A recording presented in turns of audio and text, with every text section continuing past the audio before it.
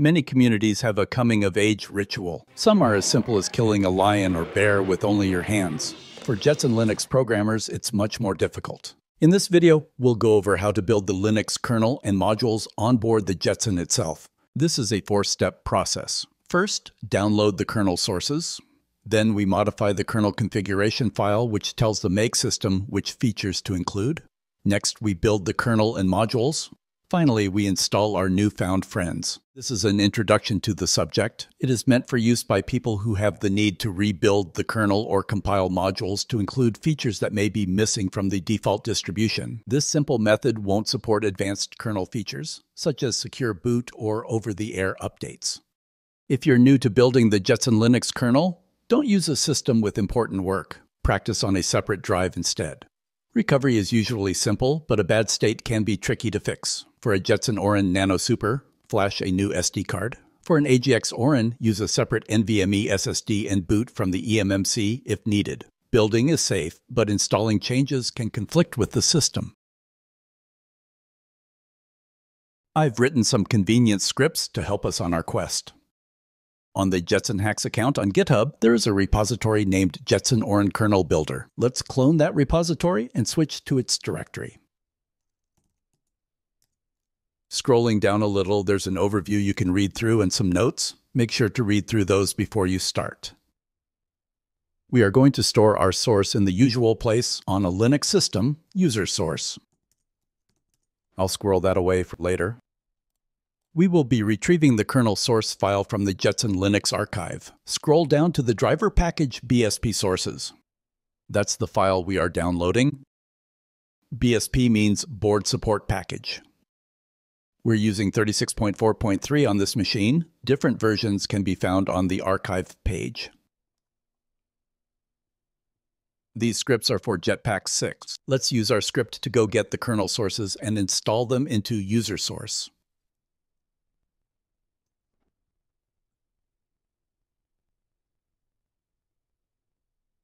Then let's take a look at user source. You can see we picked up a few new directories and files. The kernel is in the kernel directory and the source is in kernel jammy source. When we installed the sources, we also created a .config file which contains the configuration of the currently running system. There are hundreds of flag and module settings.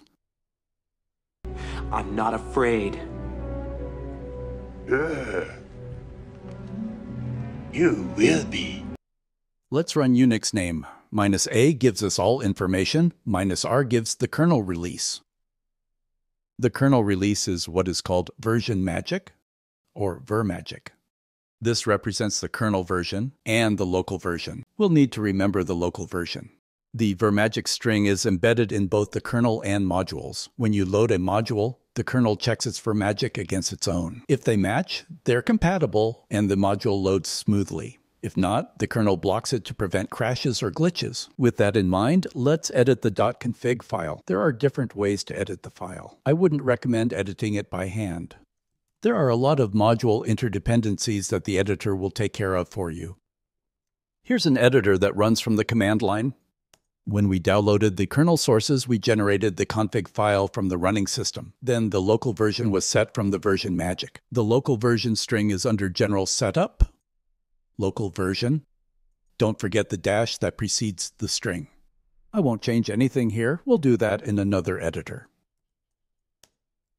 There are hundreds of flags and settings. An important function is search, which you can access with /. Let's look for the CH341 module, a popular USB serial device. This shows its current setting and dependencies. Very useful.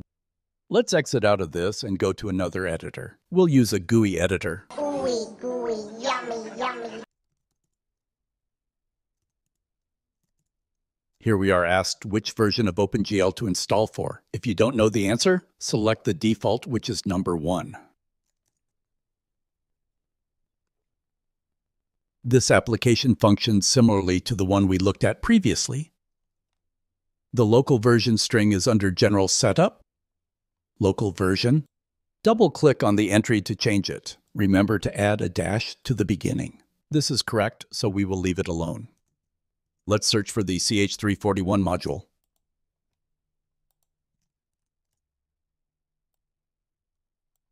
It finds it. The summary says that we can compile it as a module, so select M for module in the value entry. We save our changes and quit. It's time to build the kernel image. This will take a while.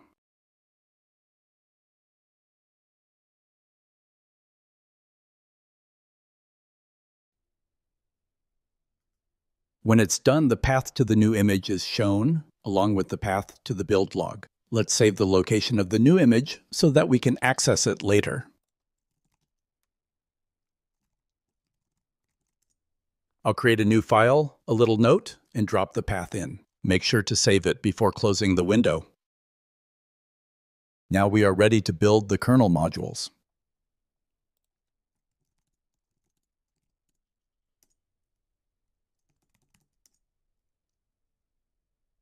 This will take a while.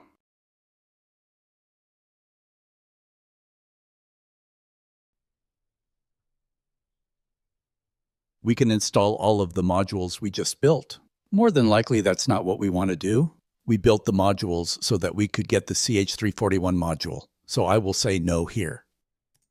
And it shows us some instructions for if we want to install the modules later. It also saves the instructions in the current directory. Everything is built. Now we are ready to install it. Again, I'm not afraid.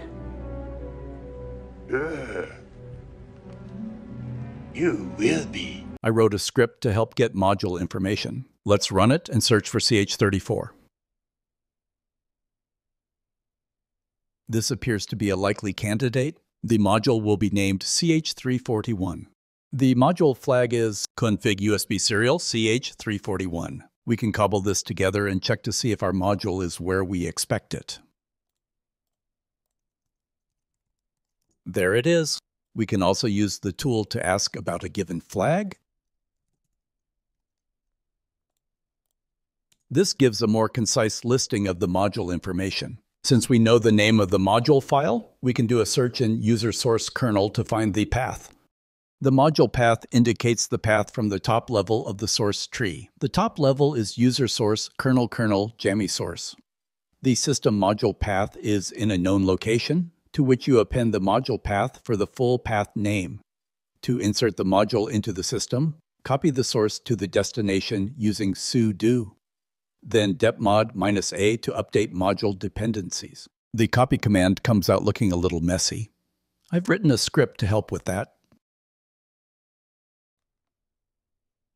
First, let's copy the module from the source directory. You can build the path from the information presented in module info. Put it in the current directory.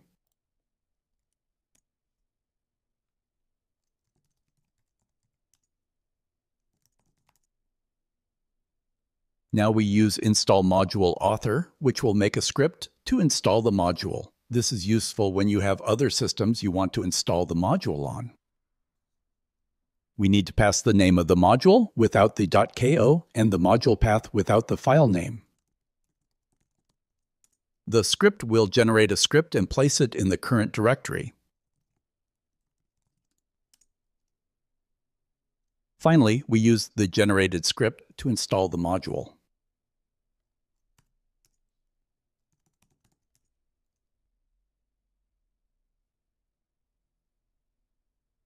We can make sure the module is loaded using list modules.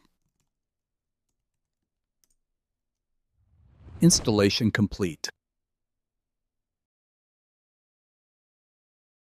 Let's install our new kernel. The kernel image is in the boot directory. First, we make a copy of the original kernel, then copy the new kernel over. Next, we modify the ext Linux file, which tells the bootloader which kernel image to load. We add an entry so that we have a fallback in case something untoward happens. Finally, we reboot and watch our new goodness appear. I will edit the ext Linux file first. Let's make a backup.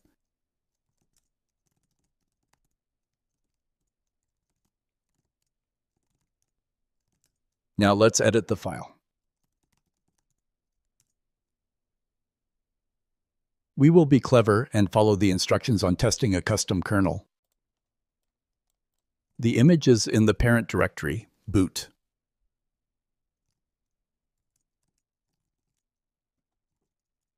Let's make a copy of it.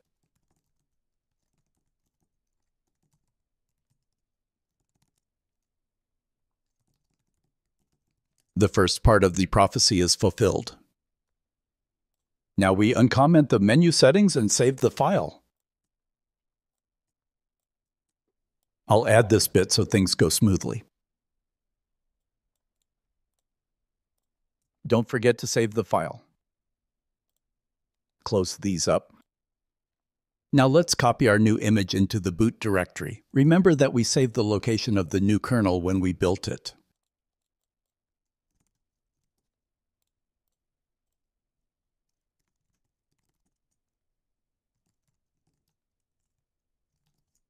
With the kernel image in place, it is the moment of truth.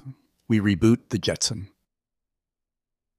When we are at the boot splash screen, we are given the choice to boot from the primary kernel, which is the new one we just installed, or the backup. We will be brave and choose the new one. If you get to the login screen, most likely everything is loading correctly. Let's take a look at the version magic. Looks good. There you have it. Just that simple, just that quick. If you liked the video, give it a thumbs up. If you haven't already, please subscribe. Thanks for watching.